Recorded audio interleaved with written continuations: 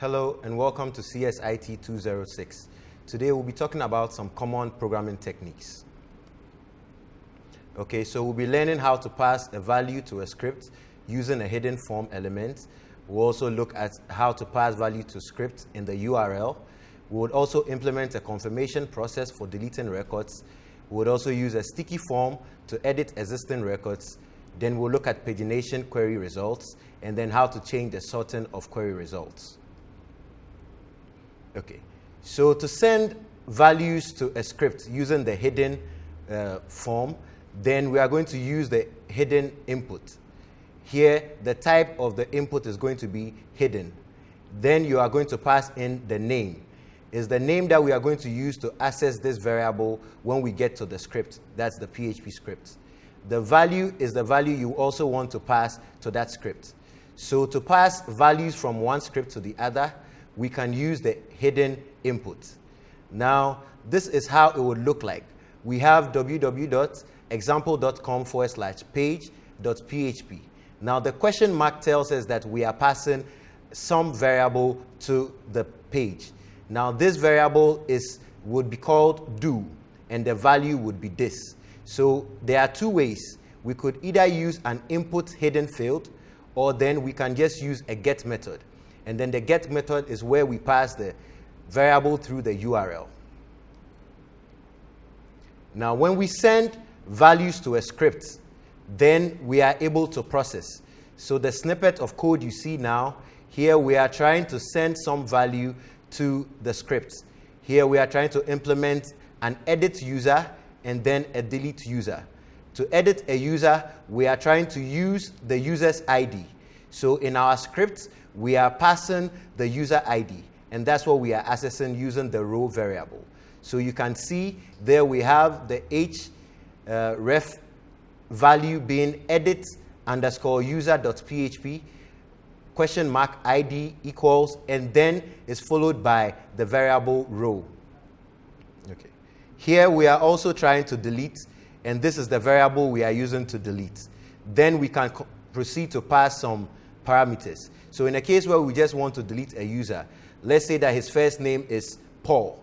Then when we pass Paul here, it's going to show up on the form as Paul. Then we can follow these links, which is either the edit one or the delete one, to perform that action. So this is how it would look like if we execute such a script. We have here the edit link. We also have the delete link, and then the last name, the first name, and also the date that we passed. So with a form like this, you can either click on edit or on delete. Now, when this gets to the scripts, we are going to now be able to access this user based on the user ID we have passed here. And this is how it would look like. Now, this is how it works with the hidden form. When a form is submitted, we are getting it when we use a post method, we are going to receive that in the post variable. Now, we already seen that the post variable contains all fields that are passed to the script using the post method in the form. If we used a get, then we would also receive that from the get super global variable in PHP. Now, we can use the hidden form in a case where we want to, like we've seen before, delete a user. Now, if we also want to confirm that you actually want to delete this user, then that means that we need to hold the record of that user ID. So in this case, you see that here we are passing delete user, and the method is post, and then we have a hidden field, and that hidden field is containing the user ID of the user we want to delete. In this case, is 10. So upon submission, if it's yes, then we can pick this hidden value and then proceed to delete that user. The next things we want to look at is editing existing records. Here we'll be making use of what we call sticky forms. We'll also be using hidden inputs. We'll also be validating the form data, and we'll be executing the simple queries. Now, when we talk about sticky inputs, we are talking about inputs that keep displaying data as and when forms are submitted. So let's say that this is the edit form. You realize that this form is pre-populated with the data already in store. So the first name of the user is Richard. The last name, we also have that there, and then the email address. Now, upon submission on this form, if we edit this user detail, then we would want to reprint the edited one so that we will know that, okay, this was the previous values, and now this is the new value. In a case where we want to paginate some list or data, let's say that we have a table containing 1,000 rows, but we can't show all 1,000 at a time on the page. So we want to do what is called pagination. That means we want to pick whether it's going to be 20 at a time, or 30, or 50, or 100. This is going to be based on our logic. In this case, that means that when we proceed to the next page, we should be able to tell where we ended in the previous page and continue from there. Now, how do we do this? Here is a code snippet that will explain how this is done. Here we have a variable called display, which holds the value of 10. That means that per every page, we are planning to display just 10 records. So what we do here is that we are checking if it's set a get variable. Now this get variable, like we said, is going to be passed in the URL. That means that our URL would have a question mark appended to it, and after the question mark, there's going to be a variable named p, which is going to be equal to a certain value. Now this value is supposed to be numeric. So here we are doing some validation, and what we are doing is that we are checking if it's set this p, and the p represents the page on which we currently are, and whether it's numeric. So then if it's numeric, then we are grabbing that value and we are inserting it into pages. If it's not, then we would have to display an error message.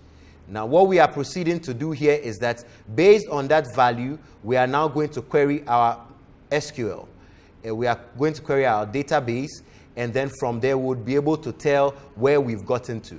Now this is the SQL we are going to use. Here it reads select count user ID from users. So here we are counting the number of users we have in our users table. Then from there we are going to use the records display to now loop through and display that record. Now we are going to look at how we calculate the stat of such pagination. Now if it's set S, which is numeric, then S is going to be our starting point. Else we are going to say that stat is 0. So here the logic will be that if somebody comes to this page in the beginning, then maybe stat might not be set. So then stat is going to be 0. But if stat is set, then that means that the person has visited the first page and is proceeding to another page. Then we continue to query. Here we are selecting the last name, the first name. We are formatting the registration date. And then also we are starting from start and ending at display. Now bear in mind that display from our previous slide holds a value of 10. So that means that if our start is 0, then we are starting from 0 and we are ending at 10. So this is going to fetch us 10 records. So this would be how the result that will be returned to us if we execute the select count user ID from users. In this case, then our users has 10 rows in that table. And this is how we want the pagination to look like. So when we hover over previous, you can realize from the bottom that what we have there has a question mark, which is saying that S equals 0 and P equals 3. That means that our S, which is our starting point, is going to be 0, and the limit of that is going to be 3. Then this would be what will be displayed. So here we realize that we have some number of rows being displayed, and then our pagination shows up here. We have the first row, the second row, the third row, and then next. And this would also be how we would view when we move to another page. In a case where we want to sort data, it will be wise for us to rather use variables that would tell us what sort of SQL we should append to that SQL that we'll be using to fetch the data. So here, if we have ln, then we are saying that we want to sort by last name. This would mean that there's going to be a get variable, which is called sort, which would be equal to one of these parameters, either ln, fn, rn. Now, if it's LN, it means that we want to sort by last name, and the order would be ascending. If it's FN, then it means that we want to sort by first name, and then the order will also be ascending. If it's RD, then we want to sort by registration date. Now, if none has been set, then we are saying that, okay, let's just order by registration date. Now, this is how the full SQL is going to look like.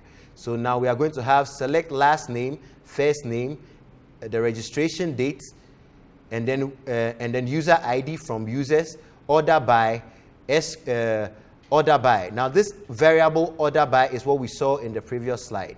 What this is holding is the order in which we want to order this SQL. And then our limit, then the start, and then display. We said that the start is going to tell us our starting point, and then display the end point. Okay, so this is how we are actually going to query the database if we want to perform pagination. See you in the next slide.